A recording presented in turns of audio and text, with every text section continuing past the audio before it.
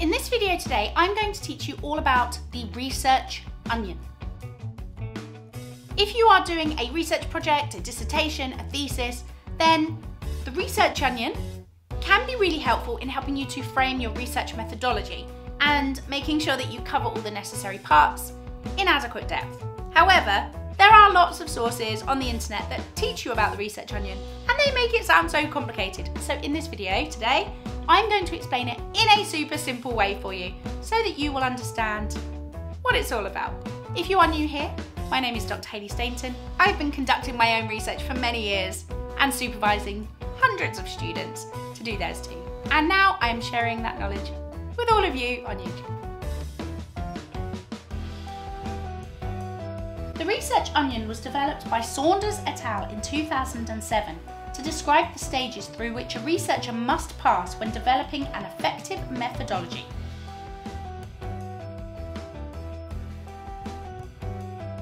There are different layers to the research onion. The premise being that you start from the outside and you peel each layer away until you reach the core. These layers are broken up into 6 main areas: research philosophy, research approach, research strategy, research choices, time horizons, techniques and procedures. And I'm going to tell you what each of those mean.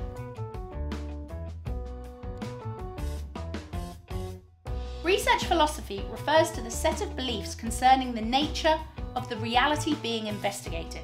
It's generally examined in terms of ontology and epistemology. Okay, that does sound complicated, but I promise you it's not. Keep watching.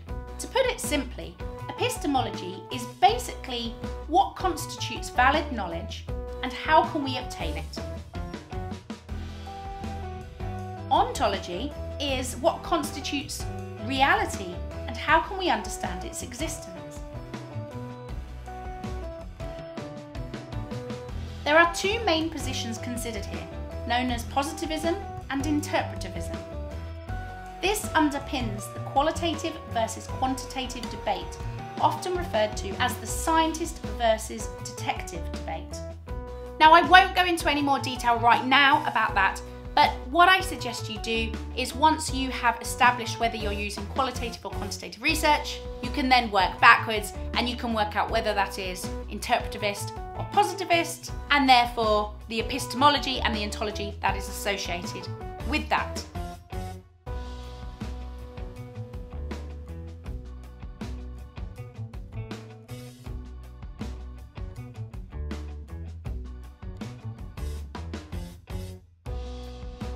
The next layer of the onion is referring to the approach that the researcher takes, which can be largely described as either inductive or deductive.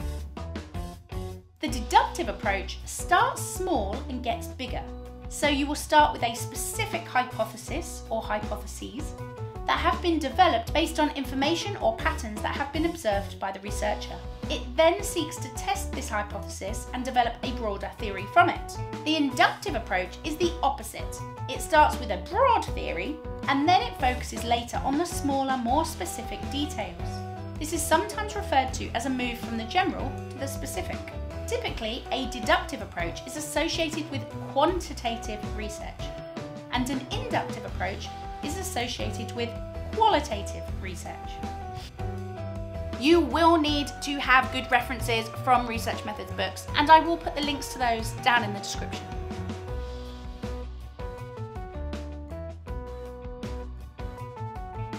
The strategy layer of the research onion refers to how the researcher intends to carry out the work. So in other words, what method of data collection will be used?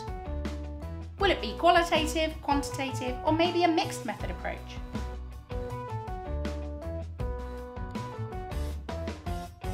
The choices outlined in the research onion include the mono method, the mixed method, and the multi-method.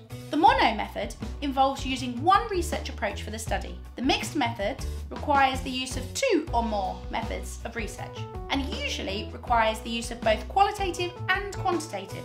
In the multi-method, a wider selection of methods is used. So of course you can use 1 method, 2 methods, 3 methods, more. You just need to decide what works best for you and your project.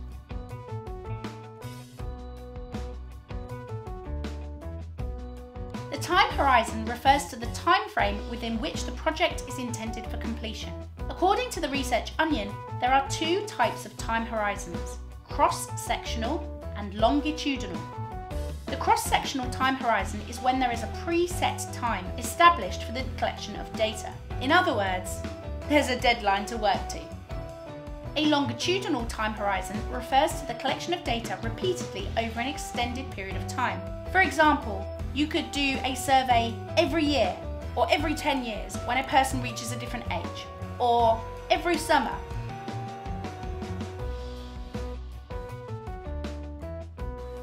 The final layer of the Research Onion is techniques and procedures. This is the section where you should make it explicit exactly how and why you are undertaking the research. This can be referring to primary data, the data collected firsthand by you for the research project, or secondary data, so data that was collected by somebody else and has since been published. You will need to make your research design clear with valid justifications for each stage. This provides a framework that includes the considerations that led to the appropriate methodology being chosen, the way in which the respondents were selected, and how exactly the data will be analysed. You will also cover research samples in this inner layer of the Research Onion. A sample is a representative segment of a larger population. We can't interview everybody, for example, so you will sample a few people.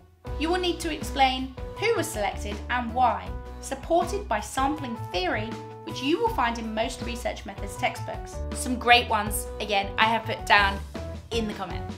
The reader will also want to know about your sample size. Lastly, in this layer of the Research Onion, it is worthwhile to address the ethics of research. This demonstrates that you have been an ethical researcher and that you comply with any regulations that may be set upon you by your university. So there we have it. That's the Research Onion and all of the layers in the Research Onion. Now, I don't expect you, if you are a beginner researcher, to understand everything I said there, but what you do now have is a framework for writing your research project. So work your way through all of those different stages in that order for your methodology chapter, making sure that you read up using the relevant literature for each section, and you will be on your way to success for your research project. If you have any questions, let me know in the comments below. And if you have found this video helpful, do me a favour and give me a thumbs up.